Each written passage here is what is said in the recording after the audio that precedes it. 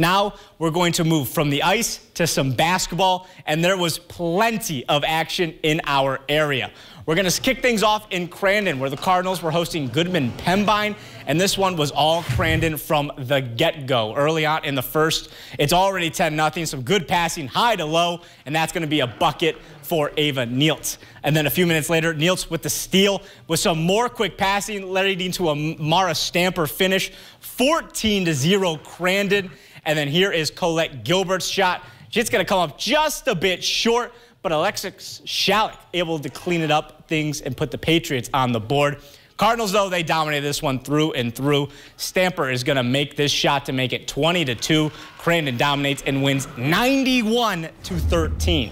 Some more Northern Lakes action. Anago visiting Three Lakes in a battle of the birds. Blue Jays up 33-14 at the half, but the Red Robins trying to make a comeback. They pass it around the perimeter, and this hit is good from three. It's going to bring Anago to within 16. And then moments later, Sawinski, it's like deja vu, but that jumper is too long, and Anago is down 33-19. That's all they'd have to say, though, as Sarah Grozninski went to work. She takes the baseline feed and puts in the layup easily. And then Three Lakes on an 8-0 run. They're up 41-19, and it's just more paint play. The foul and one.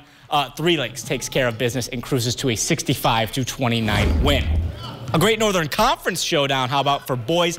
Lakeland taking on Northland Pines. Things were tight at the end of the first half. The long ball here from Carter Quaid is pure, and Lakeland is down just 20-19. And then 3 minutes left in the first. Look at the wheels on Michael Clement. He runs the break, leaves it to Ryan Munch, who lays it in for two. 22-19 Pines. Back and forth we would go. Braden Weischek misses a three, but he's going to follow his own rebound, comes up with the 50-50 ball, and is rewarded with an easy layup.